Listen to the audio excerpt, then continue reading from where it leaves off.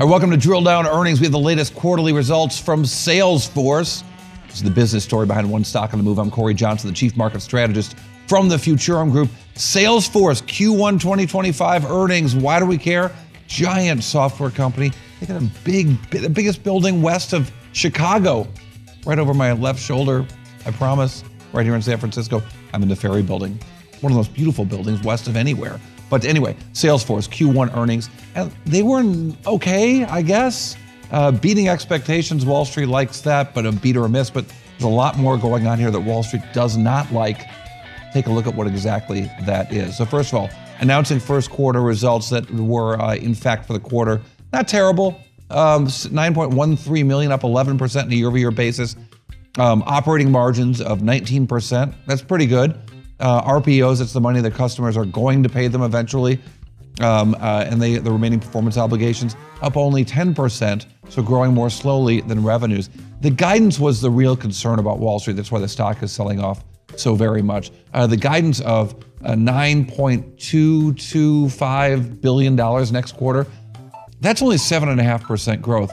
This company has never not grown at double digits. In fact, it wasn't too long ago, it was growing at 30% year over year. Now they helped that by doing some big acquisitions. We'll talk about that in a minute. But 7% growth is just not what you want to have from a giant growth stock. It's just a giant stock. So the stock's selling off as a result. Now some things getting better. Operating margins, 19%, really strong. Interestingly, their service business doing better than their pure Salesforce sales management business. But I want to call out the diversification of this business. Their gradual diversification by adding products, certainly by adding AI, but also by acquiring Slack, Tableau, MuleSoft, and lots of other little companies, has really added to a diversity of revenues. So in particular, you see that data business that represented principally by MuleSoft, growing nicely and growing actually better than the rest of the company. When you look at the MuleSoft revenues, they broke it out and said that in the quarter, what was a pure standalone company not too long ago, MuleSoft, growing at 27%. So think about that. The overall business is falling to single-digit growth, and MuleSoft is accelerating its growth at 27%. I talked to Futurum's analyst Keith Kirkpatrick about this. He's great. Find him on the Futurum website. Find him on the YouTube page for Futurum, because he really knows this stuff. He said he sent me a Slack message, ironically, saying MuleSoft's strong performance relative to the need to integrate data from wherever it is in the organization, not just Salesforce. In fact, he said that Salesforce execs told him just last week that the majority of their customers hold their data outside of Salesforce, but MuleSoft is helping to pull it all together. Now, I want to point out a couple more things. The Salesforce customers are stretching out their deals. 22% of the deals of their non-current, of their RPOs are not current. And that suggests to me that the short-term payments for their long-term deals are growing at a slower rate than the long-term payments for their long-term deals. It's not a worrisome sign necessarily. Some people were concerned about day sales outstanding for this business, and I would say it's probably not something to be concerned about. In fact, you saw them kind of decline back to show their kind of regular seasonality, where DSOs fly in the calendar fourth quarter and then come back in over the course of the rest of the year. Looks like we're going to see that same thing. But again, pointing out that the non-current RPOs are growing faster than the current RPOs, current in the 12-month RPO.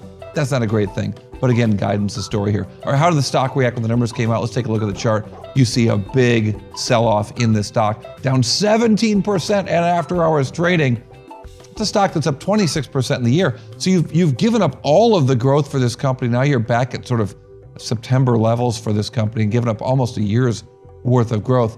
But in terms of how the business is progressing and the important things to look at, well, here's what CEO Marc Benioff had to say in the conference call.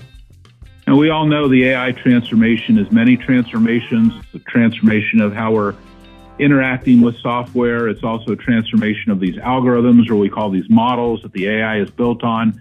And it's a transformation of the data that's used by, whether it's consumers or enterprises, to deliver this incredible next level of intelligence. But for enterprises, we know that this customer data and this metadata is really the new gold for these enterprises, and it's a huge driver of growth for our business. We all saw the report from McKinsey. 75% of the value of Gen AI use cases is in the front office. And everybody knows Salesforce is the leader in front office software. That's our fundamental premise for our growth going forward, that we're already managing 250 petabytes of data and metadata that's going to be used to generate this incredible level of intelligence and artificial and capability to deliver for our customers a level of productivity and profitability they've just never been able to see before. And at the heart of that is going to be our data cloud. So from Benioff's mouth to God's ears, we can only hope. We shall see. All right, what does it all mean? What's the drill down earnings takeaway? What's one number you want to know? To summarize all these numbers, what's one number that means a whole lot? We'll have the drill down bite right after this. The drill down is brought to you by Futurum Group, where analysts, researchers, advisors, content creators, and marketing experts help business leaders anticipate and understand shifts in their industries and build strategies to leverage disruptive innovation. With deep analysis, Futurum Group's extensive industry experience delivers reliable research and data, thought leadership, and actionable advice to help you with your strategy and go-to-market efforts. Futurum Group. The first quarter results from Salesforce. Let's talk about the numbers that you need to know. $9.1 billion in revenues, up 11%, barely double digits. Why do I say that? Because the guidance was worse. The guidance was the real takeaway here of 7 to 8%. And indeed, that's the bite. That's the one number that means a whole lot. Well, if they're guiding to 9.225 revenue in the second fiscal quarter of this company, that's just 7% growth.